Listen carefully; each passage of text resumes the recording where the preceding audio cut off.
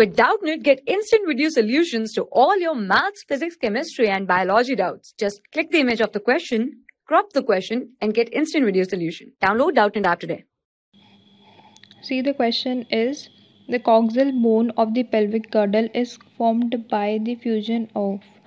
See, this is our pelvic girdle. These two are the separate coxal bone. This is one coxal bone, and this one is another coxal bone. So see, these two coxal bone, this red part, this red structure is the ilium part, and this yellow structure is the ischium part. This yellow structure is pubis part, and this green part is ischium. So it is formed, this one coxal bone is formed by the fusion of ilium, ischium, and pubis.